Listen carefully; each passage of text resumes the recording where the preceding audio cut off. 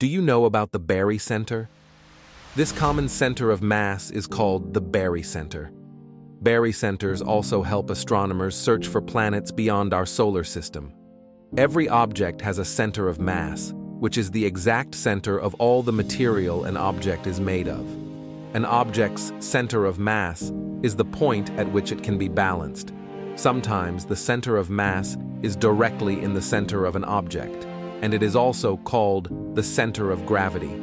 However, sometimes the center of mass is not in the center of the object, as some parts of an object may have more mass than others.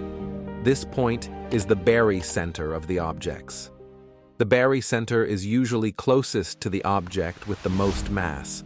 Where is the barycenter between Earth and the Sun? Well, the Sun has lots of mass.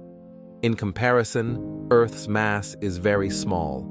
So the barycenter between Earth and the Sun is very close to the center of the Sun. Our entire solar system also has a barycenter. The Sun, Earth, and all the planets in the solar system orbit around this barycenter.